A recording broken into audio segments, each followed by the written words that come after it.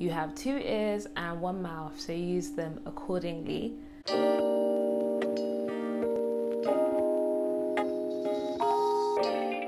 Good morning, good afternoon, good day to you wherever in the world you are. My name is Meech. If you're new to my channel, welcome. If you're a returning subscriber, as always, welcome back. Grateful to have you here. If you are new to this series, then you're probably wondering why it's called Her 69 Perspective.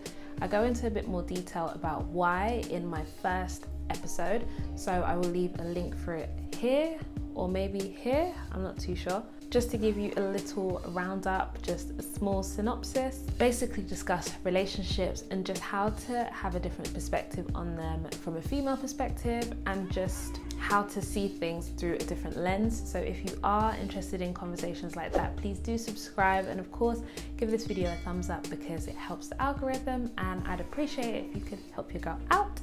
And apologies for my hair if it is like flicking all left and right and everywhere. I had it in a style, which I will leave a photo for here, and I've taken it out and it's just all over the place and doing its own thing, but we're just gonna let these little locks run free. But anyway, apart from that, let's get straight into this video. If I were to do a survey and to ask what the most important skills in a relationship were, I'd probably have a lot of people say communication, and communication is important. And then there are some people who say communication is only as successful as someone's comprehension skills, which I completely agree with. I feel like you can communicate until you're blue in the face, but if somebody doesn't comprehend what you are telling them, if somebody doesn't understand or even try to acknowledge what you are saying, then communication is not going to work by itself. But with regards to communication, I feel like people don't understand how important communication, good communication is.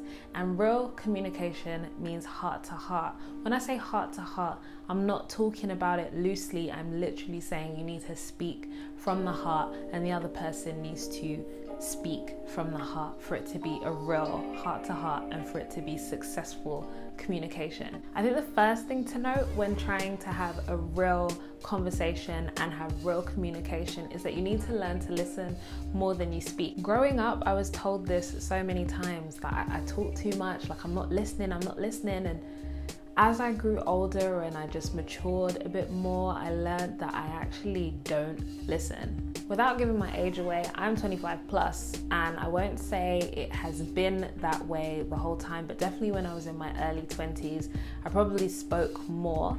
The last guy I dated was a very, very good listener, and he always used to tell me, you have 2 ears and 1 mouth, so use them accordingly.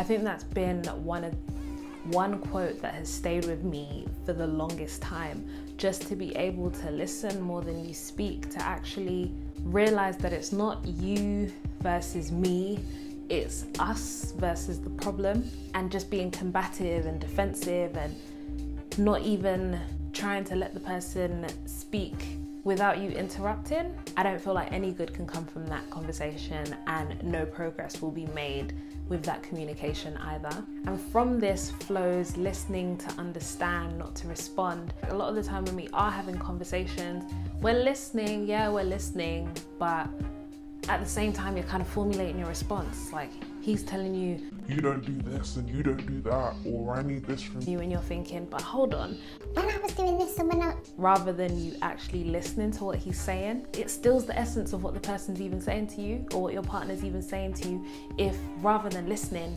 you're listening but getting your responses ready, like taking notes and taking bullet points.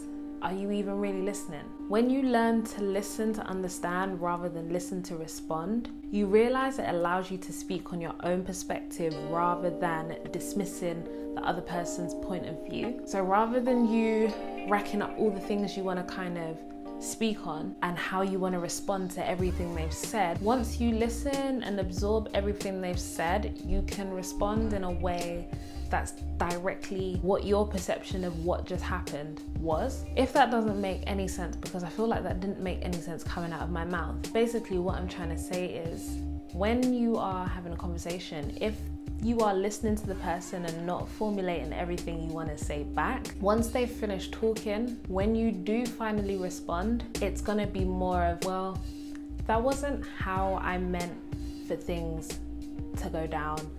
this is how I meant it. This is how I intended on approaching the situation. And of course, it allows you to acknowledge the other person's perspective, because you can say, you know, I'm sorry you feel that way. I'm really sorry that I made you feel this way. I'm really sorry that this has happened, and I completely understand and I completely acknowledge your feelings. This is how I saw it, but I completely understand where you're coming from. And you're not dismissing the other person's feelings. You're validating how they feel, and you're still holding space for them. I think sometimes when you know you mean well, you don't realize how you've affected the other person. The only thing that can make the whole situation worse is if you then dismiss everything they're telling you. Which leads me on to my third point. You need to learn to be honest and vulnerable in the way you communicate. It takes a lot of courage to speak on your feelings and how you feel and open up to somebody and trust that it will be received well. It takes so much courage, and not everybody has that courage. It's so much easier to lie. It's so much easier to be passive aggressive. It's so much easier to ignore it, deflect it, or even pretend it never happened. So it takes a lot of courage to actually be honest and to be vulnerable and have a real heart to heart. I think people think that it's only difficult for men to open up, but I've been in a relationship where the guy has found it so much easier, and the guy has been the one sending paragraphs, and he's been the one that's been very open in communication, and it's been me who's kind of been reluctant to open up and reluctant to speak on how I feel, just because I didn't trust that it was going to be received well. This advice can be taken out of the context of romantic relationships and used in any kind of relationship you have, whether it's a parent-child relationship, whether it's a friendship that's platonic, and of course, even in relationships. I feel like we can apply all of these things when trying to have real, open, honest conversation and have heart-to-hearts with somebody. I feel like it takes you much further, and it grows the relationship, and it allows you to grow closer as a unit. It builds trust in each other, especially if the conversation actually goes well and both people feel like what they've said has been acknowledged. And even if it doesn't end well, I feel like it's a learning curve, and it allows you to approach situations in the future in a better manner and learn to communicate better. And it helps you tap into that inner G mindset, which is super, super, super important. So of course, final words, parting words. The next time you are in a situationship, relationship, friendship, and you need to have a discussion with somebody and you need to discuss feelings, just remember to listen more than you speak. Remember to be honest and vulnerable in your communication. And remember, you need to listen to understand and not listen to respond. With these 3 skills, I don't feel like there's any communication that will be too difficult for you. So if you're watching this video and you're feeling like you can apply these skills, or maybe you see where you've made mistakes in the past and you're willing to kind of grow from them, I commend you on having that awareness.